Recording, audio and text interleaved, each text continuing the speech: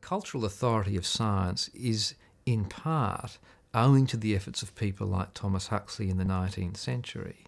And we can only understand Huxley's activities if we understand that science was far more marginal than it now is.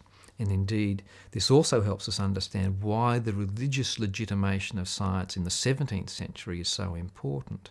That science is not self-evidently something that is of value then. Science derives its value from the fact that it's fulfilling vital religious functions. And this was the genius of Bacon, to say science is a redemptive activity in a sense. And this is what sets science on the beginnings of having the kind of authority that we now see it wielding. If you look at the state of the universities, for example, in the 19th century, when there are still religious tests in place, and it's clear that the universities, or the ancient universities, Oxford and Cambridge, are going to be dominated by Anglicanism. And it's precisely this that Huxley reacts against.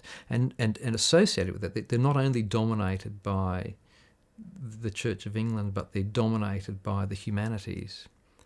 And it's hard to imagine that, because I won't say that it's the case at this university, but in many universities the situation is reversed, where science is in the driver's seat and the humanities are the poor relation. And so Huxley has well and truly achieved his goals in terms of how we now understand science in the universities and indeed in society, where religion and the humanities take a back seat to the sciences. But in the 19th century, it was quite the reverse.